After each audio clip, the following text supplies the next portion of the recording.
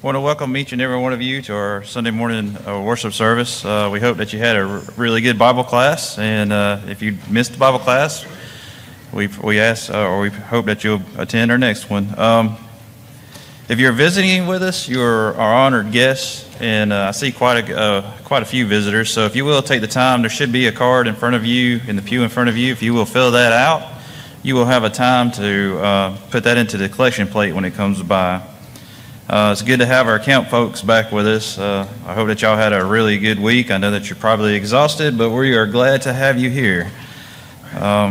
Today, we will be having a brief VBS meeting after the worship service, and then we'll have lunch, and then we will go door knocking to promote our VBS. So if you're interested in that, please meet us down at the fellowship hall. And you can come back today at 5 p.m. We'll have our evening prayer service, so you can make a whole day of it. You can door knock and then be back for prayer service. And so the house-to-house, heart-to-heart baskets are ready. They're at the double doors to my left, your right. If you will, after the worship service, you can pick one up and help distribute those to new movers in our neighborhood. The youth group will have a game night next Tuesday, June the 25th at Topgolf. Chris has asked that you let him know if you plan to go to that as soon as possible. Seniors, your next outing is July the 11th to Jason's Deli, so all the details will be in the bulletin. We will have an area-wide singing this upcoming Friday. If you can help sing lead songs, you can see Chris.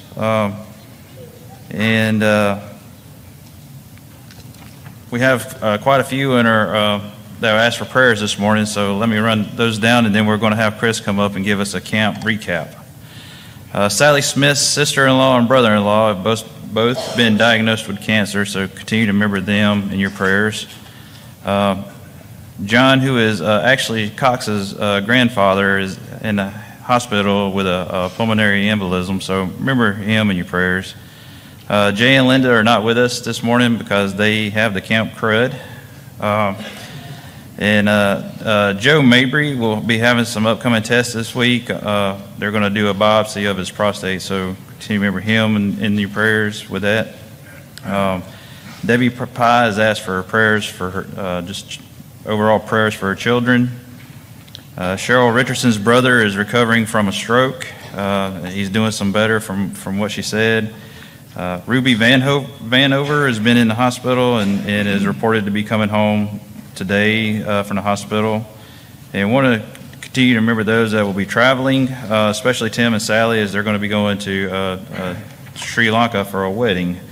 So we will now have Chris come up and give us the details of camp last week. I don't want to yell out when Brian was talking to y'all. The area-wide singing is not this coming Friday. It's in July. So had a little bit of correction there. So it's the last Friday in July, not June. I know it's been out there, message out there a couple times. I promise you it's in July. Isn't that right, Mr. Bright? So make sure we do that. And a quick update on PBC. As you know, this congregation supports the second week of Palmetto Bible Camp every year. It's one of the key things, key highlights between this and the Horizons event for the youth in this congregation. And had a really great week.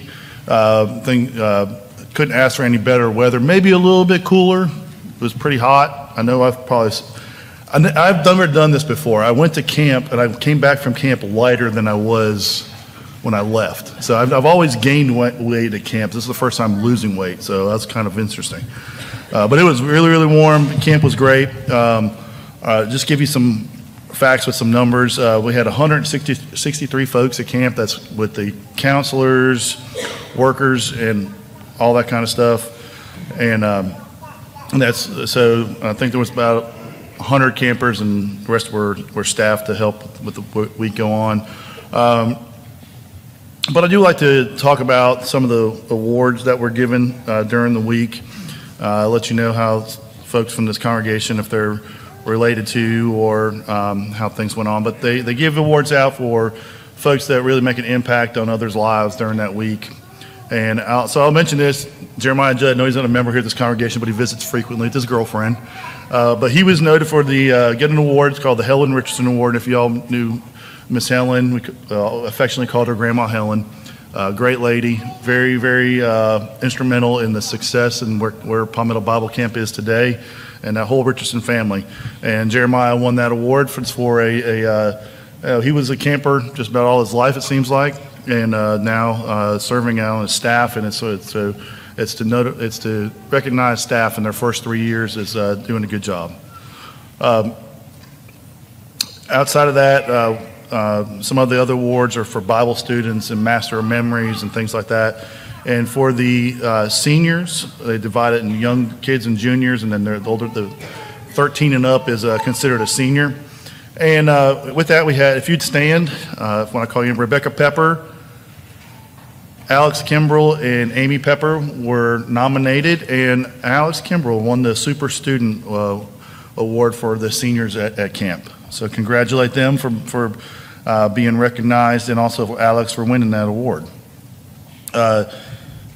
Within the junior female camper, I know the Weavers aren't here, but their granddaughter Caroline was nominated in that area.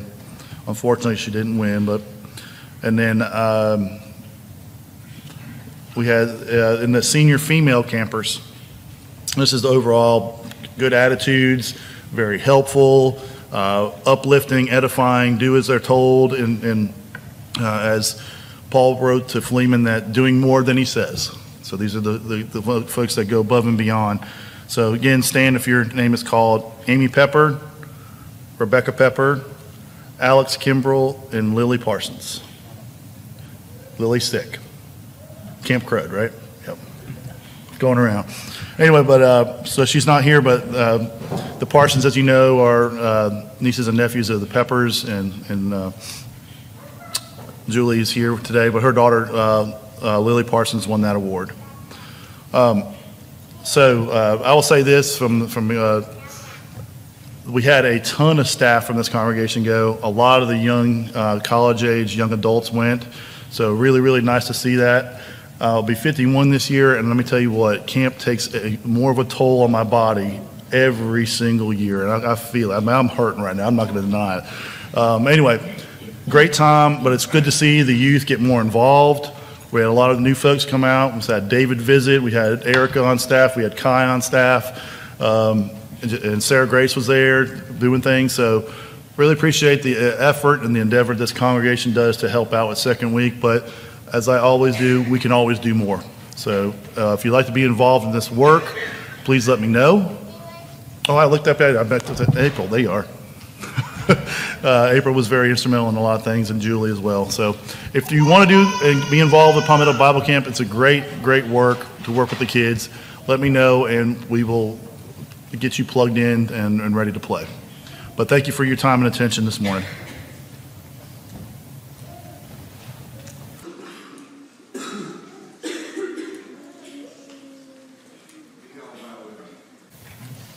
Our most kind and most gracious Heavenly Father, we thank Thee, Father, for yet another beautiful Lord's Day You blessed us with.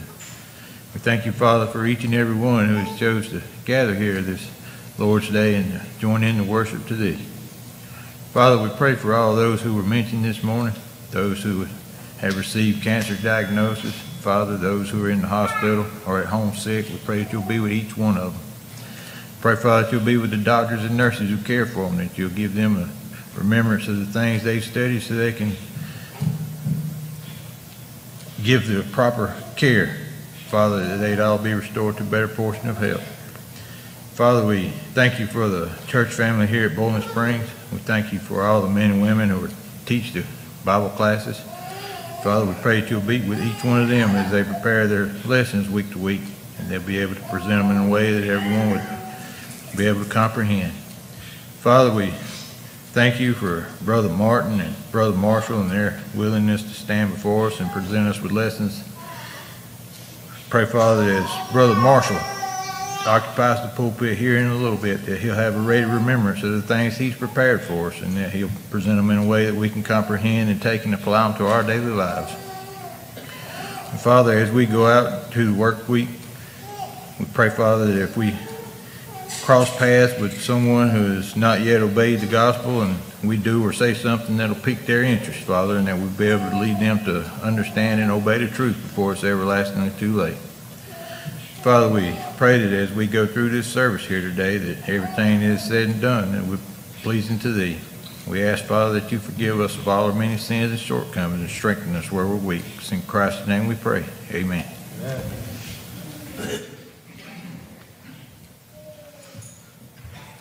Scripture will be from Luke 15:11 through 24. Luke 15:11 through 24. Then he said, a certain man had 2 sons. And the younger of them said to his father, Father, give me the portion of goods that fall to me. So he divided to them his livelihood. And not many days after, the younger son gathered all together, journeyed to a far country, and there wasted his possessions with prodigal living. But when he had spent all, there arose a severe famine in the land, and he began in want. Then he went and joined himself to a citizen of that country, and he sent him into his fields to feed swine. And he would gladly have filled his stomach with the pods that the swine ate, and no one gave him anything. But when he came to himself, he said, how many of my father's hired servants have bread enough and to spare, and I will perish with hunger? I will arise and go to my father, and will say to him, Father, I have sinned against heaven and before you, and I am no longer worthy to be called your son. Make me like one of your hired servants. And he arose and came to his father. But when he was still a great way off, his father saw him and had compassion, and ran and fell on his neck and kissed him. And the son said to him, Father, I have sinned against heaven and in your sight, and am no longer worthy to be called your son. But the father said to the servants, Bring out the best robe and put it on him, and put a ring on his hand and sandals on his feet. And bring the fatted calf here and kill it, and let us eat and be merry. For this my son was dead and is alive again. He was lost and is found. And they began to be merry.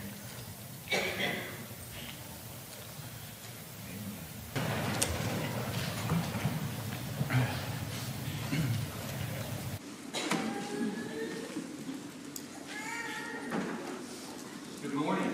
Good morning. Praise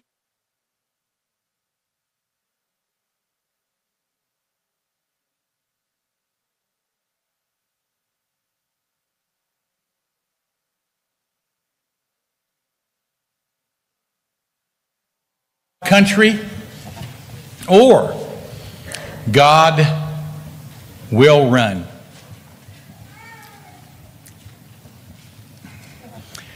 Then Jesus said, a certain man had 2 sons, and the younger of them said to his father, Father, give me the portion of the goods that falls to me. And so he divided them his livelihood. And not many days after, the younger son gathered all together, journeyed to a far country, and there exhausted his possessions with wasteful living. But when he had spent all, there arose a severe famine in that land, and he began to be in want. Then he went and joined himself to the citizen of that country, and he sent him into the fields to feed the swine, and he gladly would have filled his stomach with the pods the swine ate, and no one was giving him anything. A certain man had 2 sons. The teachings of Jesus are substantial. They're real, intimate, vital. This is not a fairy tale. Every one of us this morning sitting in this auditorium understands this story. What will happen to our children? Do you have children? Do you have 2 sons? This story has real meaning. We understand. Jesus helps us. He gives us a favor, does us a favor. There we go.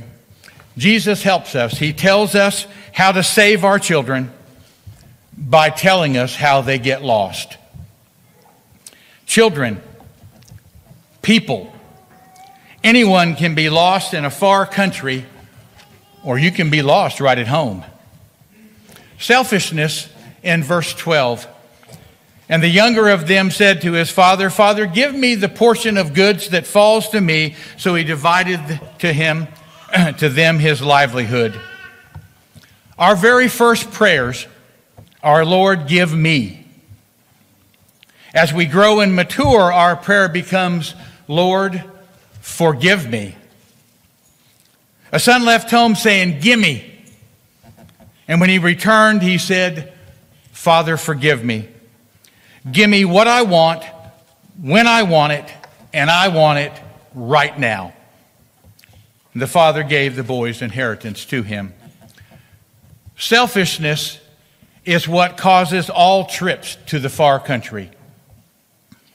Napoleon Bonaparte never saw a throne he didn't want to sit on, and selfishness got him exiled to St. Helena Island in the middle of the Atlantic, where he died.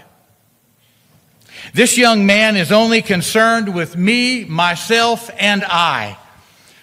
Sounds like this young man wanted what an adult wants without the responsibility and commitment that goes along with it. It's no different in America in the 21st century than it was in the first century.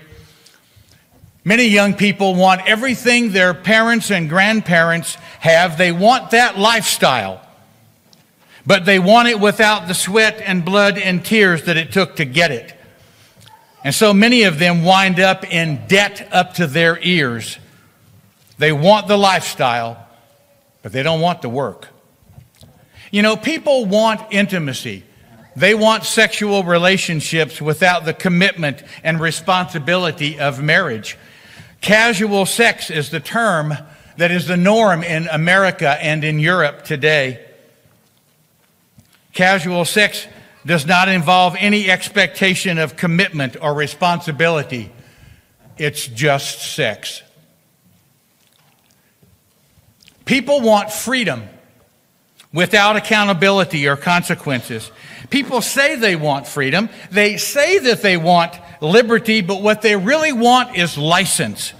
They want permission to do as they please without responsibility or consequences. Let me tell you, I've taught the government for many years. There's no such thing as absolute freedom. The same is true of religion. People want what Jesus offers. People want to be saved. They want the benefits of the church without commitment to God or the church. Have you ever seen people in this predicament?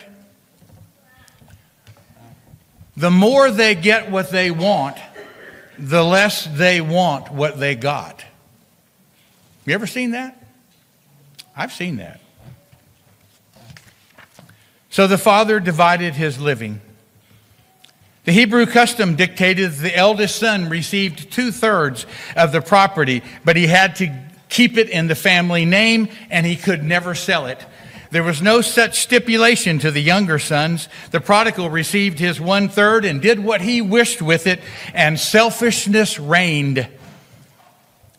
Selfishness leads to separation. Verse 13.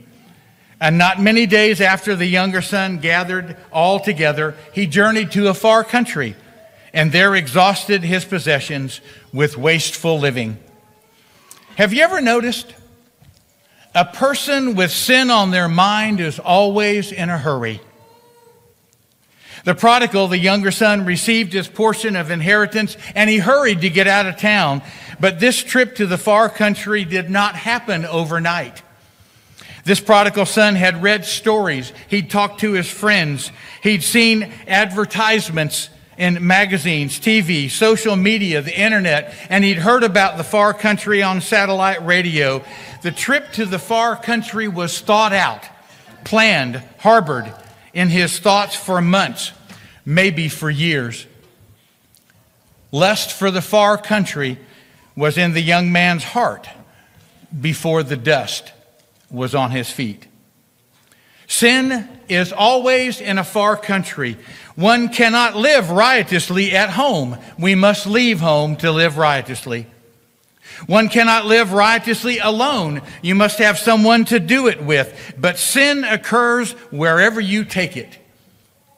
I love history. I've studied it for a large portion of my life, and I love to look back and see things that are 2,000 and 3,000 years old, and yet they are just as relevant and fresh today as they were then. A very ancient Greek proverb says this: the problem with Aristobulus is that wherever Aristobulus goes, he takes Aristobulus with him.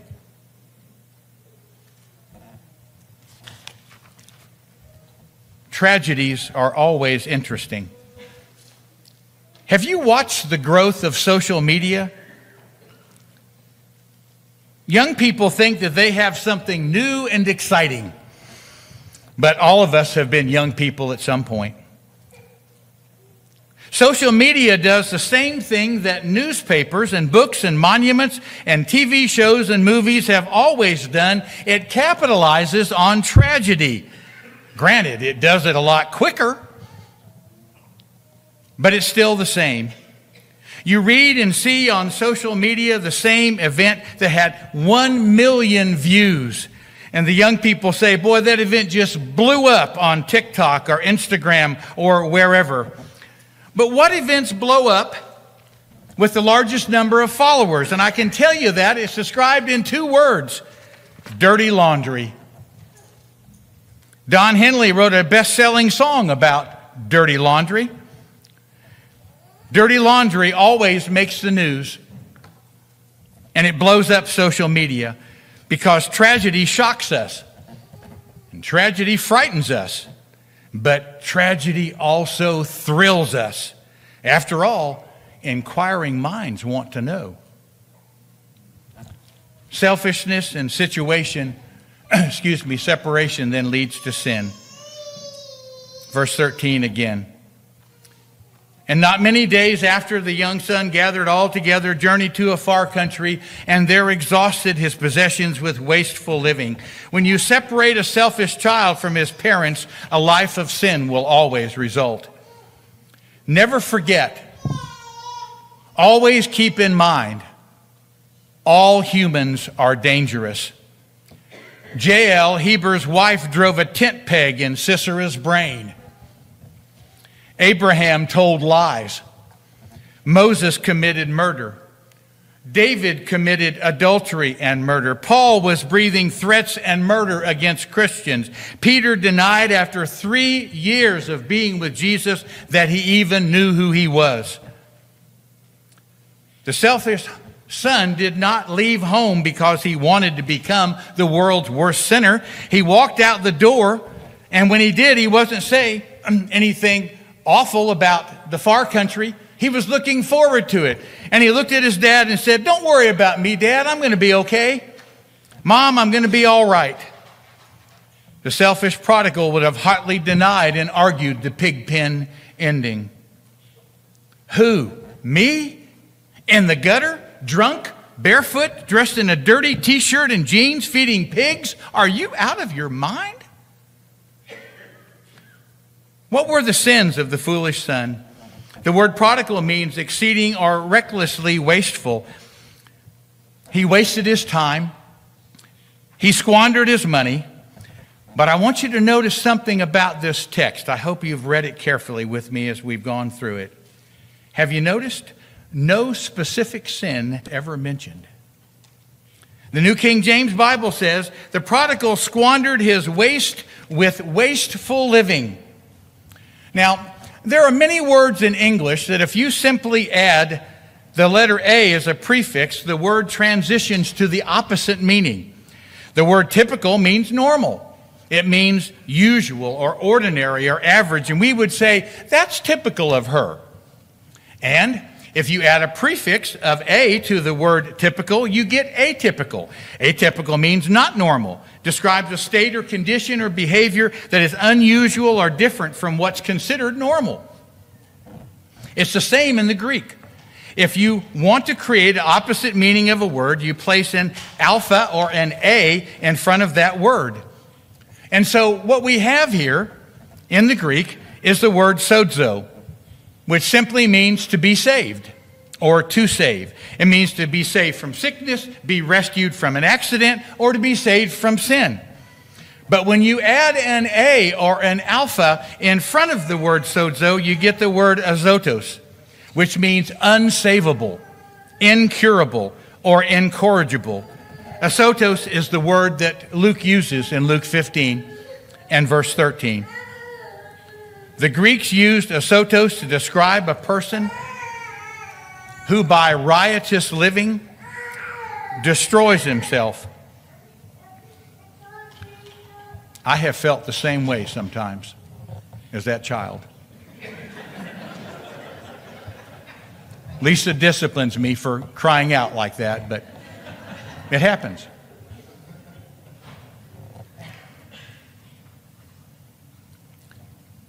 Azotos is the process of reckless waste, free rein given to every passion. A person who lives a wild and undisciplined life. Azotos is the process of reckless waste, free rein given to every passion. A person must continue until nothing is left. This is what undisciplined freedom comes to, folks. There, the Holy Spirit provided Luke with the concept of azotos. And isn't it interesting that Jesus does not specifically mention even one sin? I love it. Jesus allows us to draw our own conclusions as to what sins the prodigal son committed. Now, in Luke chapter 15 and verse 30, the elder brother says that his younger brother wasted his money on prostitutes. But the Bible doesn't say that. That is speculation on the part of the elder brother. Sin, separation, selfishness. Now this young man is starving. And when he had spent all, there arose a severe famine in the land, and he began to be in want. Then he went and joined himself to the citizens of that country, and he went to the fields to feed the swine. And he would gladly have filled his stomach with the pods the swine ate, and no one was giving him anything. This young man paid the high cost of loose living, and he was starved in three ways. Number one, he was starved physically. When I was age 12, my daddy bought me a Greyhound bus station ticket. We would not do this today with our children. And they put me on a bus in St. Petersburg, Florida, and I was going to be 20 hours on a Greyhound bus going to just outside of Birmingham, Alabama, where my grandmother lived. She lived on a 600-acre dirt farm where they raised cotton and corn and a lot of vegetables, fresh vegetables, hogs and cows and fresh milk. And boy, doesn't it make you hungry just to think about that fresh cornbread and those good old country biscuits. I got to go there. I think actually my parents were getting rid of me for a month every year. From age 12 to age 16, they shipped me off to Asheville, Alabama. And while I was there, my Aunt Mary looked at me the first time I came. I was age 12, and she said, "Now, son," she never really knew my name. She just always called me son. "Now, son, while you're here, you're going to have to do chores." And I said, "Wow, that's so cool." Because I grew up on a plot of land 50 feet wide and 100 feet long, a 900 square foot, 2-bedroom, 1-bath house with 4 people and a dog. Downtown St. Petersburg, Florida. And you know what? I was glad to get out in the country. She said, "You have chores." And I said, "All right." And one of my chores was to empty the slop bucket every evening. 5-gallon bucket. And after every meal, my aunt would go out and scrape off whatever leftovers into that bucket. Old buttermilk, milk, cornbread, biscuits, whatever. The hogs don't care. But let me tell you what, I looked into that slop bucket the first time I hauled it down 100 yards to give it to those pigs, and I have never seen or smelled anything in that slop bucket that I wanted to eat. But the pigs, woo, they had a big smile on their face. And they ate it up, stood in it and ate it up. They thought it was the greatest thing ever. The pigs were not going hungry. The prodigal was going hungry. The pods or husk of the carob tree were used to fatten pigs in Egypt and Syria. They have high sugar content, and poor people eat them as well. The selfish son also was starved socially. He was alone. The son could not sin alone, but sin leads to loneliness. Have you ever noticed that? Sin leads to being alone. As long as the son was buying the Budweiser and the margaritas, he was popular. But when the money ran out, so did his friends, and he was alone. The selfish son was starved financially. His inheritance was gone. His plenty had become poverty. Starving, alone, and broke is not a pretty picture. When I was a young man, in my early teens, I was still pretty short. I know you can't believe that. And I wanted to be a submariner in the worst way. I wanted to serve the United States of America on submarines. And then at age 13 to 16, I grew 17 inches. My legs used to ache because the bones could not keep up with the growth of the muscles and the rest of me. My dad would have to take a rubber hammer, if you know what one of those is, and with the muscle spasms I had, he would gently massage my calves and quads because it hurt so much. And when I got to be 6 foot 6 inches tall, I couldn't serve in the submarine corps. And it broke my heart. But I used to do a lot of reading about the submarine corps, and I read about an admiral by the name of Hyman Rickover, who is called the father of the United States Navy's nuclear navy. Hyman Rickover was a very common sense oriented person. And I read an article about him once when I was about 15, and I've tried to live by that advice every day. It's almost like reading Proverbs or Ecclesiastes. Rickover said, learn from the mistakes of others. You don't live long enough to make them all yourself. Wow, that is really good advice for everyone. Learn by the mistakes of others. You don't have to get drunk to know how foolish and dangerous alcoholism is. Learn from others. You don't have to commit adultery to know adultery leads to other sins and will destroy your marriage. Learn from King David. Learn from others. You don't have to be diagnosed with cancer to realize that tobacco products are going to destroy your throat and lungs. Learn from others. I did. I watched my father die of lung cancer. He smoked non-filter Camels for 40 years, and I said, you know what? I know I'm going to die, but I don't want to die that way. I learned from others.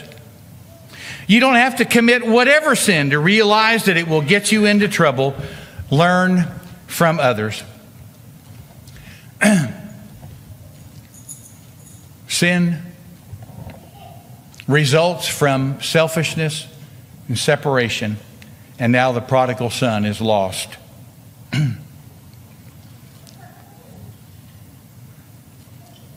Have you ever really contemplated lost?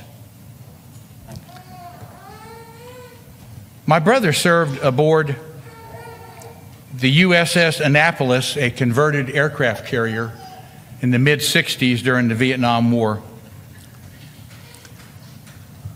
They finished a 13-month tour of duty in the South China Sea, and they stopped in Subic Bay in the Philippines for rest and recreation. Then they proceeded to San Diego for repairs and an overhaul. On the trip home, steaming at night in the middle of the Pacific Ocean, average depth 13,000 feet, a Lieutenant J.G. either fell overboard or was pushed overboard. They never figured out which. They set up a search and rescue grid for 72 hours, but he was lost. Never found.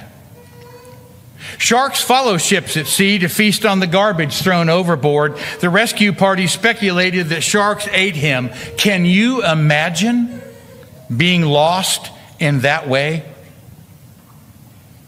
Now think about being lost for eternity. Can you imagine? Without God, without hope, gone forever. There's a very ancient fable called The Fox and the Old Lion. In this fable, a fox is talking with a jackal, and they're discussing the merits of going into this old cave. An old lion had gone into the cave supposedly to die. Other animals had gone into the cave never to return. Finally, the jackal turns and the fox talks to him, and as they're walking away, the fox says, "All the tracks lead into the cave, but no tracks are coming out of the cave." This describes sin. Ladies and gentlemen, brothers and sisters, many tracks lead to sin, but only a few tracks ever lead out.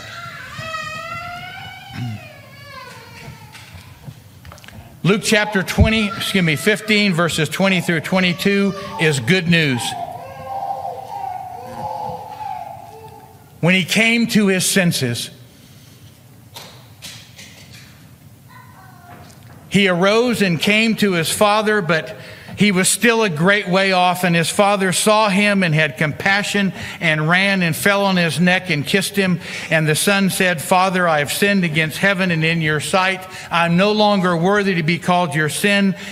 The picture that I get in my mind when I close my eyes of that scene is the son is off in the far country, and the father is standing at the crossroads waiting for his son to return. That's the way fathers are. We want our children to come to their senses when they've gone off into the far country. This father was waiting, but the father said to his servants, "Bring out the best robe and put it on him, and put a ring on his hand and sandals on his feet, and bring the fatted calf here and kill it, and let's eat and be merry. For this son of mine that was dead is alive. He was lost, and now he's found." And they began to be merry. Did you hear what Jesus said about the prodigal son? It says he came to his senses. Let me tell you, if you have any children who ever go astray, who ever go off into the far country, like Lisa and I have had, you want them, you pray for them to come to their senses. And when they do, you need to be ready to stand there and to hug them and to tell them that you're proud that they have come to their senses and are now doing and living the right way. And we've had the pleasure of seeing that too. All who come to their senses and repent can return to the Lord. Wherever we have been, whatever far country we travel to, there is no sin that is so bad that God will not forgive it if you have repentance in your heart. If you have repentance in your heart, there's no deed so evil that it cannot be pardoned. Is it possible this morning that you need to return to God? Is it possible this morning that you need to be baptized to begin your new life in Christ this morning? Any of us, if we have unforgiven sin, we're required to repent and turn to God. And when you repent and return, then the Father will run to meet you. Yes, God will run to meet you whenever you repent. The Father is a wonderful, loving Father who stands at the crossroads, and when we've gone off into the far country, He wants us back, but we have to return to Him. The Father will run to meet you. Yes, God will run as we stand and as we sing together.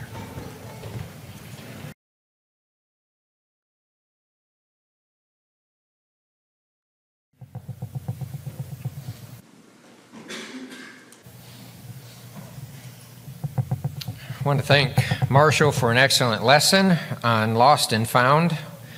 And if you're visiting with us again, we are so glad to have you with us. If you would, let's stand for a closing song, and then we'll be led.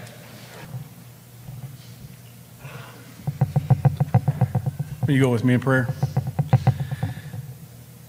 Father, we thank you so much for this day you've given us. We thank you, Father, for this time that we as your children can gather here this morning to worship you, to praise your holy name, Father, to remember all that you have done for us and all that you continue to do for us, that you sent your son Jesus to this earth to die for us, that he gave up his life so that we would have life. And we thank you so much for that, Father, and we thank you so much for the blessings of this time that we can sing songs of praise to your name, to be united in prayer, and to know that you are with us, that you are in us as your children. And as we leave here this morning, Father, may we take the light that is in us into the world around us so that people will be able to see you through our good works, Father. And we ask that you'll continue to bless us, to watch over us, to always to seek you in all things, Father, and to do your will. For we ask these things in Jesus' precious name. Amen.